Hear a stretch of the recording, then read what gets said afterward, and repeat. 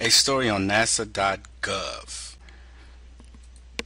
where NASA announces 15th undersea exploration mission date and crew.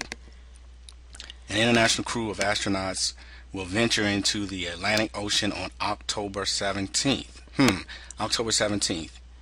That's an important date. That's a date that is in the Elenin list of dates, and that particular date is the date that Elenin will be closest to Earth, as widely reported on the internet. So they're going to be venturing into the Atlantic Ocean on that day to test innovative solutions to engineering challenges during a crewed mission to an asteroid. Let me read that again. An international crew of astronauts will venture into the Atlantic Ocean on October 17th to test innovative solutions to engineering challenges during a crewed mission to an asteroid.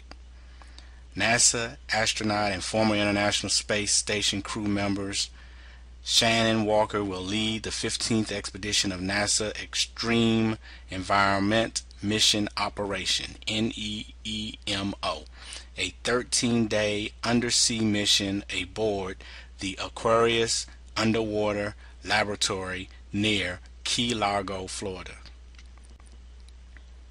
Aquarius is owned by the National Oceanic and Atmospheric Administration and operated by the University of North Carolina, Wilmington.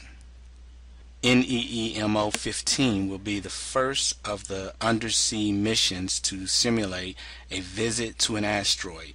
In May, a team of aquanauts set the stage for the test by working through some of the concepts in an effort to improve efficiency.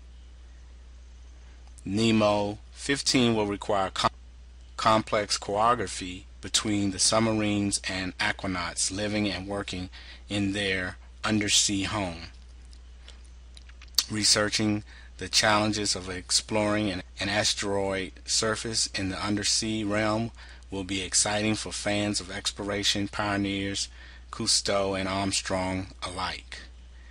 NEEMO 15 will investigate three aspects of a mission to an asteroid: how to anchor to the surface, how to move around, and how best to collect data. Unlike the moon or Mars, an asteroid would have little if any gravity to hold astronauts or vehicles, so an anchor will be necessary. NEEMO 15 will evaluate different anchoring methods and how to connect the multiple anchors to form pathways. The aquanauts and engineers will evaluate different strategies for deploying instruments and moving along a surface without gravity.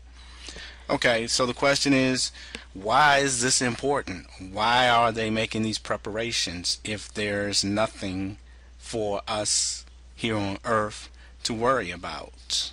To me, this raises a flag.